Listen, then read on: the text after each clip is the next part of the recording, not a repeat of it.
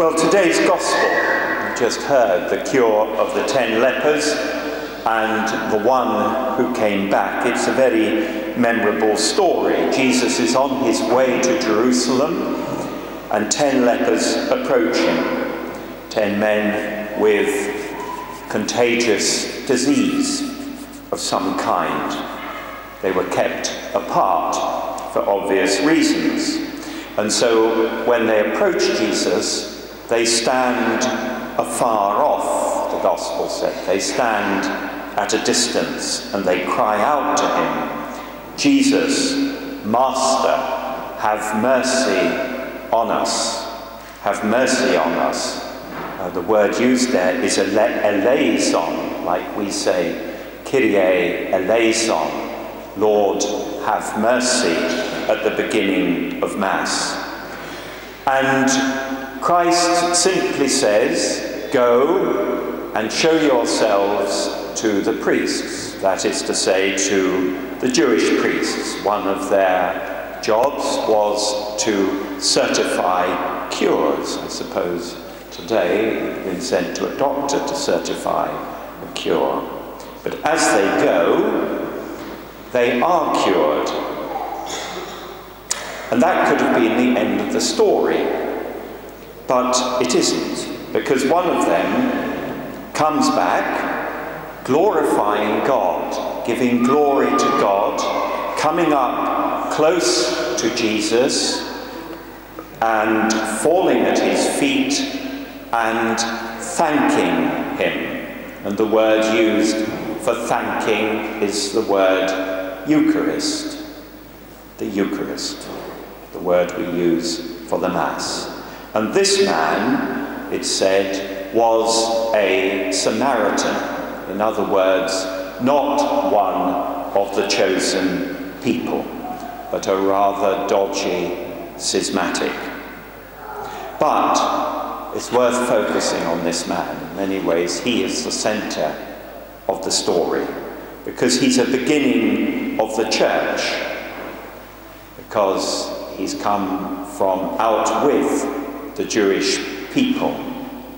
In the Acts of the Apostles, which was also written by St. Luke, the first non-Jewish believers come from Samaria. They are Samaritans. This man is a forerunner of them. And he's also a forerunner of, we could say, Christian prayer, Christian worship. The others say, if you remember, and he with them, "Lord, have mercy. Lord, have mercy." But this man goes on to give glory to God. Now, at the beginning of Mass, on Sundays and solemnities, we did it today, we begin by saying, "Lord, have mercy."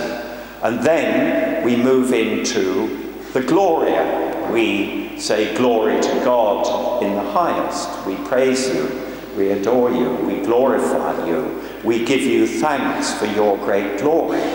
And we have the Gloria in Mass because of St. Luke, because the opening words of that hymn are taken from the words of the angels at the time of Jesus' birth, when they are announcing that birth to the shepherds. This man, as it were, doesn't just say, "Kyrie eleison, Lord have mercy." He says, "Glory to God in the highest." And he worships God at the feet of Jesus, in the presence of Jesus. And isn't this what we do at Mass? He gives him glory. At the end of the Eucharistic prayer, the great prayer of thanks, we say, "Through him, with him, and in him, to you, O God, Almighty Father, in the unity of the Holy Spirit, all glory and honour forever and ever." And in a way, that is sketched by this man, this Samaritan. It's a sign of what we do each Sunday. He can teach us a lot, this fellow. Now God, if you'll pardon the image, God is not just a cow, a great celestial cow, whom we get milk from.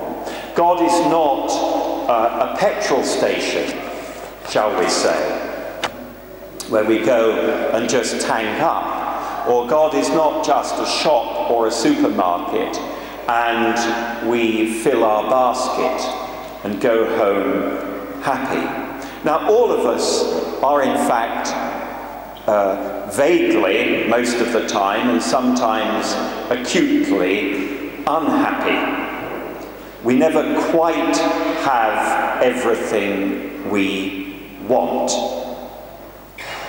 nor do our friends and family, and we want them to have what they want. So we're always wanting things. We are always asking. We are always trying perhaps to milk life and to milk the goodness of God to get what we want. Fair enough. But do we say thank you enough for what we already have, and then for what we receive? When we come to Mass, do we come just to get something, which indeed we do, the Word of God, the body and blood of the Lord, or also to give something, and first of all, to give thanks? Now this man wasn't simply obsessed by his problem. He had a real problem, leprosy. That problem was sorted, but it was sorted by someone. It was sorted by God acting through Jesus. And so he threw himself at the feet of Jesus, not to ask, but to thank God in the person of Jesus.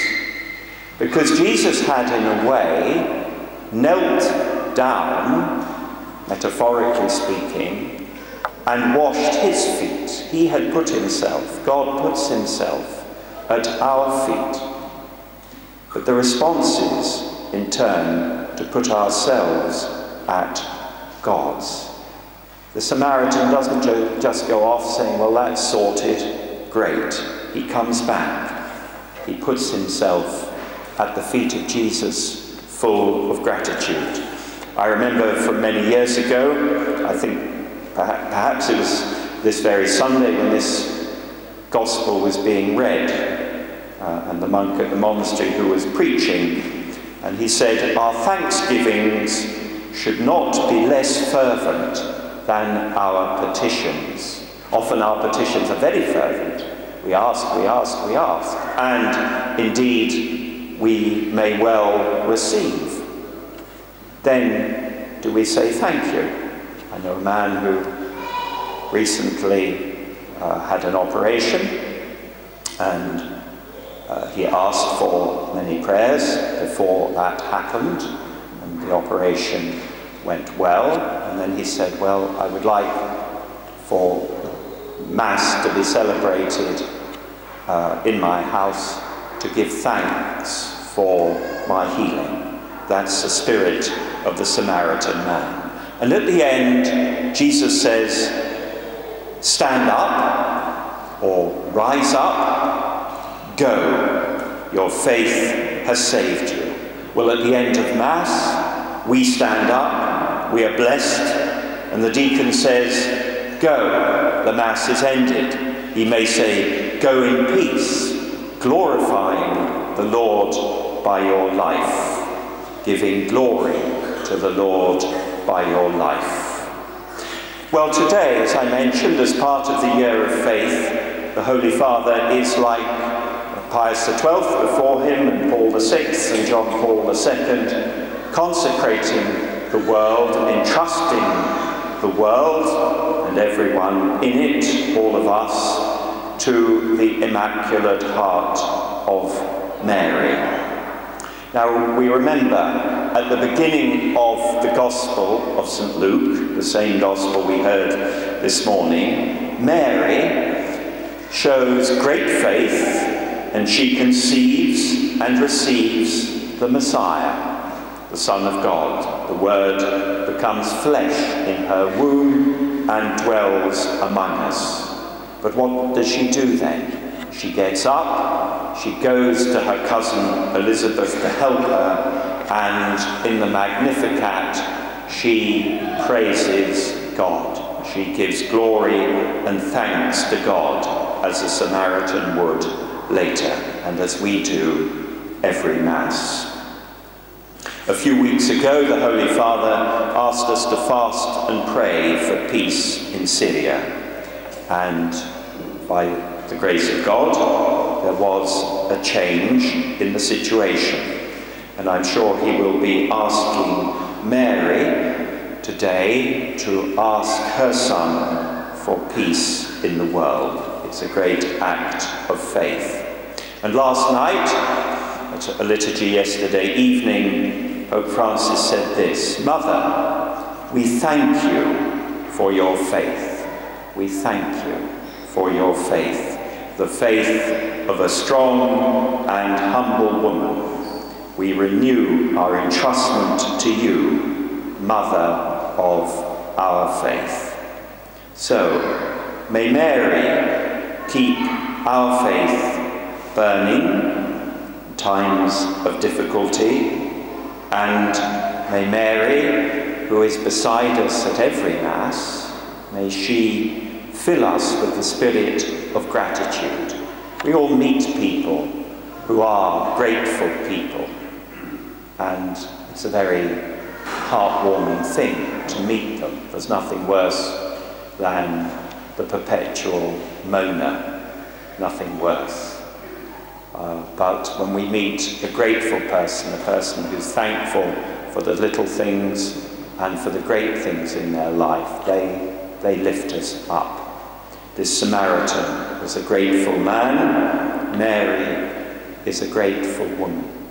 May all of us have our hearts filled with a sense of gratitude to the God who is so good to us.